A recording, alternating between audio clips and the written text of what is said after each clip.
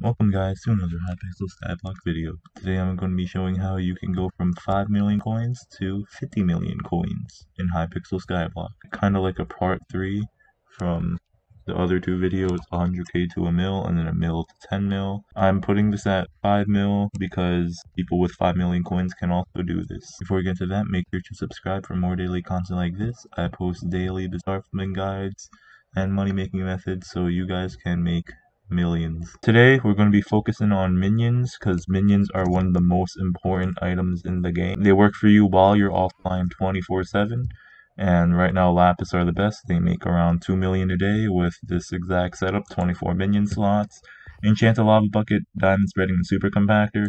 If you have around 10 million coins, you should be able to afford this. I'm going to post a link in the description for how to get 24 minion slots. It's a little outdated, but Dragoon made a really good video on that, so link in the description.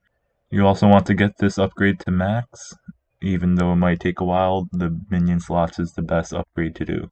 To make extra money, you want to make sure you're flipping coal, iron, and gold, because there's going to be a massive influx when they're the mining event. You can also flip other items like enchanted spruce wood. You will not get this amount overnight, obviously, but the more you play, obviously the more you're going to get out of it. But the minions, they make 2 mil a day, so if you don't plan on doing anything else, that'll take around 25 days to reach that 50 million coin mark.